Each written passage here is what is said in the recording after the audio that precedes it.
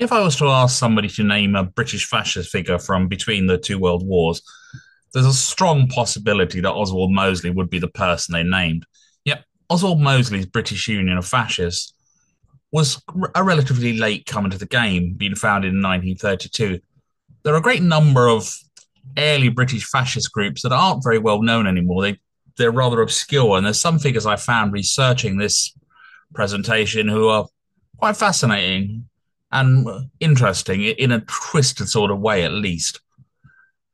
One of those, and we'll start sharing stuff at this point, and there'll be quite a bit of sharing, unfortunately, here, because there's quite a lot of figures to share, was this lady, Rotha Linthorne. Okay, well, let's do that again. Rotha Burrell Linthorne Orman, born Rotha Burrell Linthorne Orman. She was the founder of the British Fascisti in 1923, a group that was concerned, as were many of these groups, like the Freikorps over in Germany, with being anti-communist. They certainly had an anti-Semitic tinge to them, but that evolved over time, and Rotha Linthorne doesn't seem to be quite as anti-Semitic as some of the other figures here, although she certainly wasn't free from such beliefs. Before we go on further, I should note that one, I'll be putting links for this down the bottom, and Oswald Mosley, being the most famous of these, has the most material. I will get a nice big Britannic article in the links. Now, there's one other figure here, and this figure, RBD Blakeney, intersects with Rotha Linthorne and also intersects with the figure Arnold Leese I'll be coming back to in a minute. RBD Blakeney was a British Army officer. There is one error I would point out in this Wikipedia article out of fairness. It lists him as obtaining the rank of Brigadier General. Now, I went and checked that with the Imperial War Museum's records, and they show him as never holding a rank higher than temporary lieutenant colonel in World War One.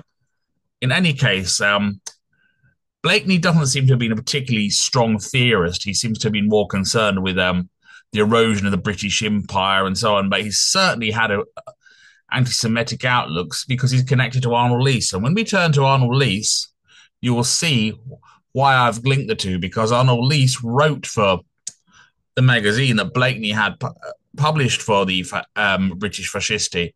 He also fell in and out with Rotha Linthorne, and they clashed quite a bit because they had slightly different viewpoints. Rotha Linthorne, amusingly, once caused Oswald Mosley, hilariously, one step short of being a communist, which is a rather hilarious charge to level at Mosley, of all people. But let's turn to Arnold Leese. Arnold Leese is a mostly forgotten figure now, unless you're particularly interested in this sort of history or know a lot about this subject. I doubt if I chucked his name out in a public place, most people would know him. Perhaps if I picked a group of historians, they might, or people who are reasonably well read around this area. He was a British fascist politician, but he was originally a veterinary and an expert on camels, of all things, where he actually found some fame in that department and was actually considered to be quite an authority on that. But it's his later sort of fascist beliefs I'm interested in. And by God, he is truly horrific. He drags up the old blood libel from the Middle Ages and goes on about that at length and wrote an entire book about that. And fortunately, the Internet Archive, which specializes in allowing people to look at obscure books, has this book. And here we are, My Irrelevant Defense, Meditations Inside Jail and Out on Jewish Ritual Murder. Now, why the hell would anyone use Arnold Leese, or rather Blakeney, when you know his connection to Arnold Leese, as I've seen in several videos recently, to try and whitewash Dachau and present it as a tough love sort of Butlins? That seems utterly bizarre. However, it should be noted that where he pops up and is used in such fashion, and I've seen several videos, in fact, where that's been done, mention of Blakeney's background is not provided, thus rendering such historical productions lacking integrity because Blakeney's background is not touched upon in any detail. He's just chucked out there. And unless you know who he is, you can't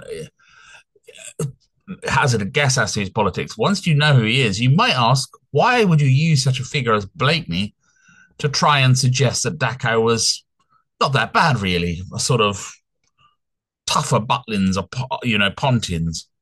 where naughty people were sinned to have a bit of a sharp shock. But there's another figure that intersects with all of these figures in a loose way, and that's Colonel Ulrich Fleischhauser, who was notorious in his day for circulating the protocols of the elders as Ion and writing on them at length. And he intersects particularly with Lease.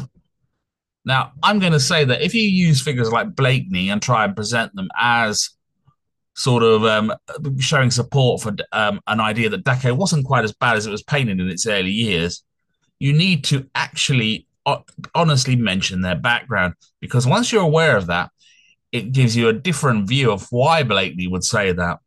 And once you know that, you may be very skeptical about his comments on Dachau. With that, I'll leave it. These figures all connect, and some of them have become vanishingly obscure, as I say, but always research claims made by people, and research mine.